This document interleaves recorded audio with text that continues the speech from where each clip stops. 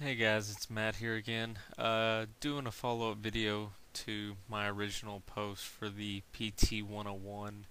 Wanted to bring a little more information to the table that I missed out on last time.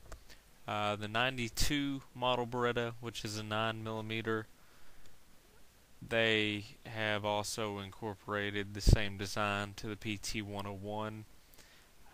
40 caliber as opposed to the 9mm.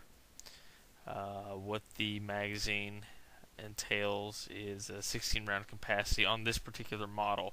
Now, the other versions that you'll see out there will be 10 round capacity, so it is unique to this particular model, which, you know, depending on what you're looking for out there, I always consider the higher capacity is going to be better than some of the lowers. This particular model does have the rail on the front of it. Allows you to mount lights and lasers without having to add on any type of adapter piece to that, which makes it great, makes it a unique feature to the gun. Also, the sight system on it is adjustable now on your 92 model and your 100 model, which is the 40 caliber version on the Taurus. It's fixed sight, whereas on the 99 and on the 101 it's an adjustable sight. Flathead screwdriver changes the wind and elevation on the gun itself. Key feature on it is a 3-position safety. It has a safe mode, your fire position, and then also a decocker. Your center release for the top slide. And you can see the gun is cocked right now. Red showing in a firing position. That'd be your safety off.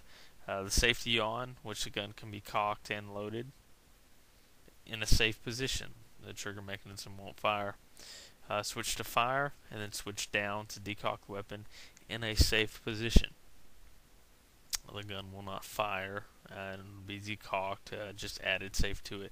Also, there's a position in the back of the unit itself, a key insert that will lock out the fire mechanism from working on this gun as well. Now, also you can see as far as taking the gun down is fairly simple, easy process. There is one lever to flip on this one, basically releasing the slide.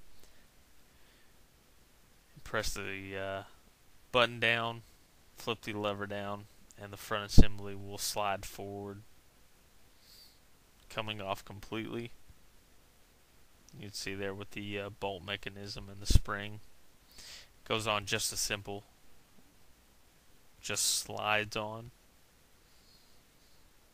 pulled back, and the lever will be switched back upright, and the gun's back assembled, so it makes it easy for cleaning and other various things. Take the gun apart, field stripping.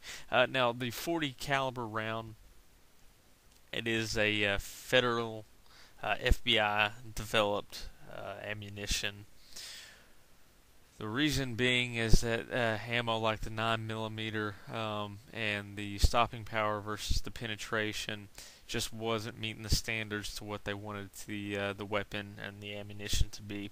So they developed the 40 caliber Smith & Wesson round. The unique feature about it is the stopping power versus the velocity that the round usually travels at, which is in between 900 to 1100 feet per second. This is a comparison chart between the 9mm and the 40 caliber. You can see the 40 in purple and the 9 in blue, and it shows the incapacitation time between the rounds. Pretty, small difference between the two. And you can also see as far as the cavitation between the 9mm round, the 40 and the 45, which the 40 runs fairly close to the 45 ACP round as far as the cavitation and the penetration for that as well, making it very effective for its size and also the capacity that you can run compared to the 45. That's basically a quick review If you guys have any questions or if I missed out on anything, please let me know. I appreciate all your comments, and please subscribe. Thank you very much.